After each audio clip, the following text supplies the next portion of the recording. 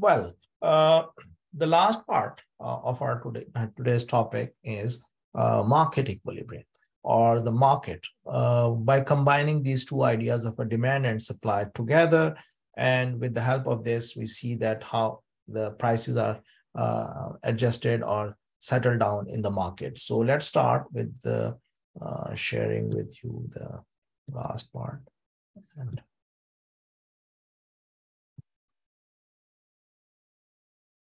so you see here that we're going to talk about demand and supply shocks. So for example, just before going into the detail about the demand and supply together, let's give a very real example from our very recent past, the COVID-19 pandemic. And in the COVID-19, due to lockdowns, the demand for certain goods and services declined, while it increased in the other areas. So for example, we saw during the COVID peak time, the gas prices go down very low.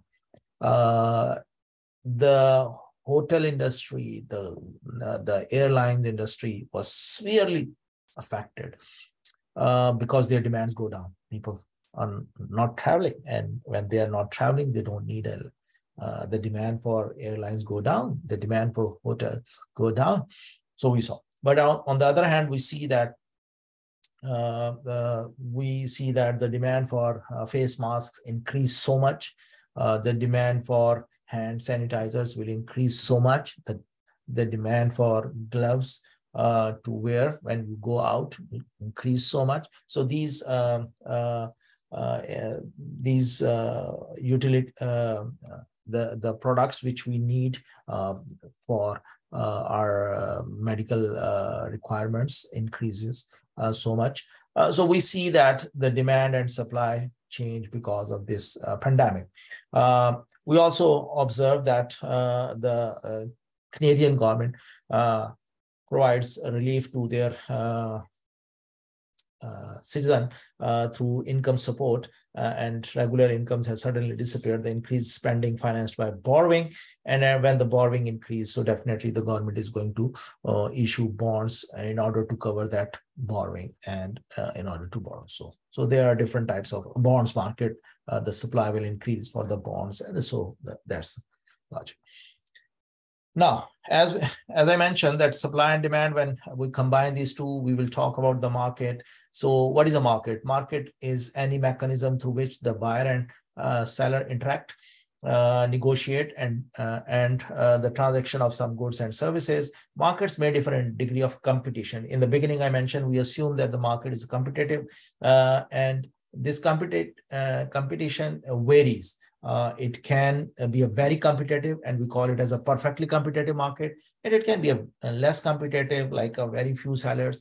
We call them as an oligopoly. But if there is no competition, like a one single seller, then we call it as a monopoly. So in a perfectly competitive market, the buyers and sellers are price takers. They take the price from the market. And who is determining that price? Because of this demand and supply. So neither the buyer, nor the seller is setting the price. The price is set through market mechanism. And what is that mechanism is? Then we see here, we are combining all the data. These are the prices. On these prices, these are the demand, quantity demanded, and these are quantity supplied. Now, when the price is very low, like a $20 per bushel, then we see that the quantity supplied is low and the quantity demanded is very high. So it means that there is a excess demand.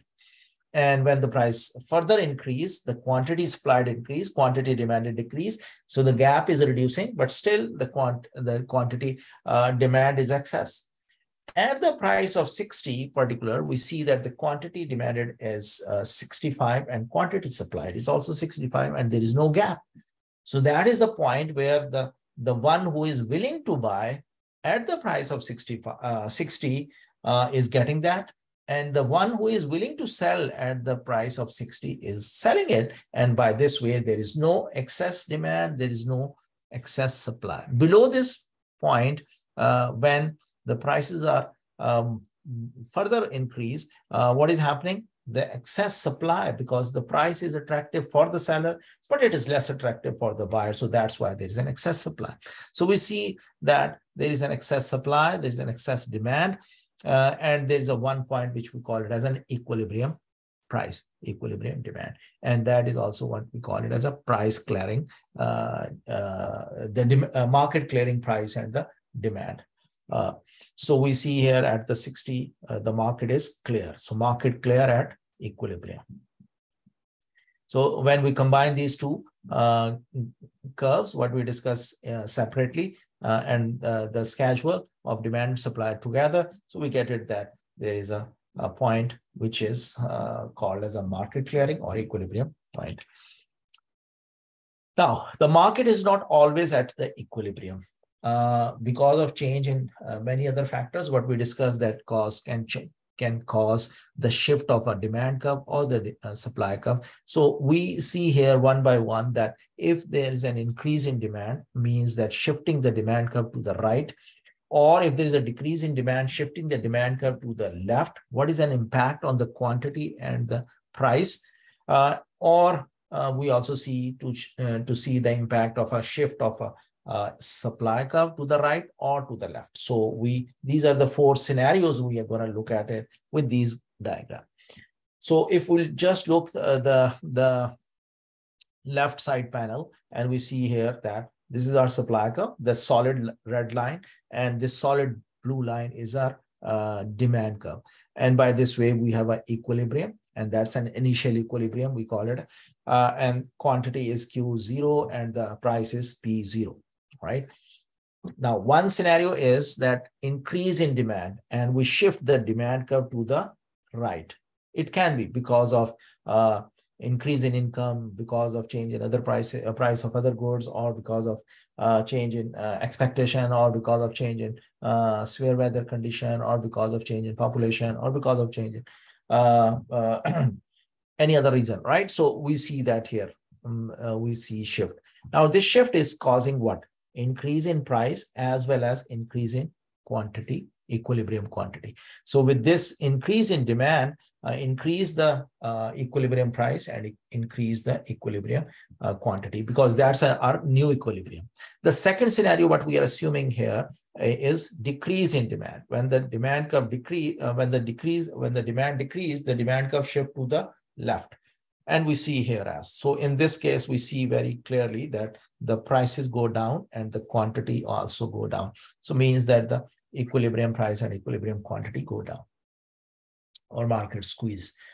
On the others, the right-hand panel is explaining that if initial equilibrium is E0 here, and when the supply increase, what is happening? The prices go down, the quantity increase. And when the supply decrease, like S2, move to the left, and we see that the prices increase, quantity decrease. So these are the things what we want to explain change in equilibrium by because of the shift of supply or the demand curve. What is a relative price and inflation? So normally when we measure the inflation in any country, that is a relative price. That's a price which we say that how much the price of a basket is going to change. That's what we call it as an inflation. The absolute price of any product or a service is the money what we are paying for it. So must be spent to acquire 1 unit of that product. That's what we call it as an absolute price. But relative price is the price of a one good in terms of another goods. Like how much apples we have to sacrifice to get any other fruit or any other vegetable. So that's a relative price that we are losing this quantity and to get the other one, because we have a limited income. And that's why the inflation is measured like this. So demand and supply curves are drawn in terms of a relative price rather than the absolute prices. The last thing which is important to remember here that which I touch in the beginning as well in the part one when we were discussing the demand. The market is competitive market. So here we will discuss some reasons that why it is important that the market should be of a competitive nature. The theory of demand and supply can be used to explain change in supply and demand in many markets. As I explained you, it's a very simple but very effective model. So, but the model has important limitation and cannot be usefully applied to the market for a number of consumer products.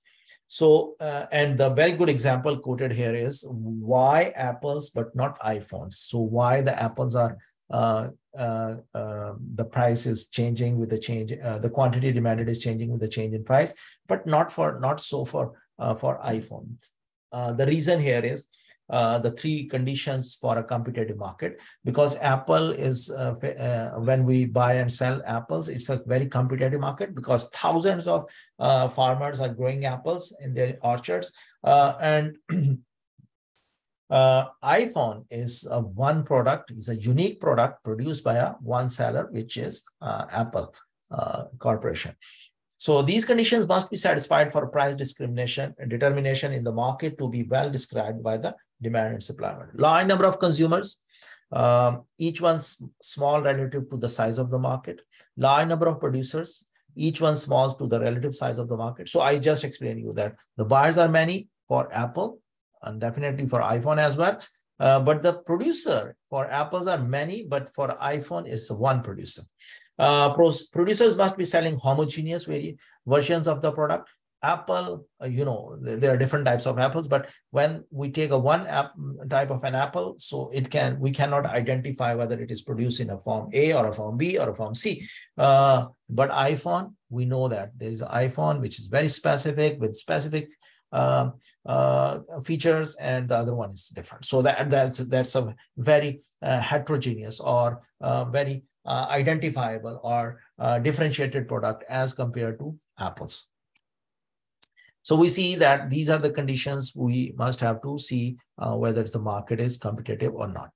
So by this way, we summarize the whole supply and demand model. We just discussed the demand first and then supply, and then combine these together to see that how the prices are determined in the market. But the market should be of a competitive nature. Non-competitive markets like an oligopoly or a monopoly, the prices are not determined like the demand and supply forces. So we see that in a competitive market, the price is determined by the market, and the buyers or sellers are selling and buying at that price. So I hope you like it, this whole discussion about the demand and supply. Please do write your suggestions and comments below. Thank you.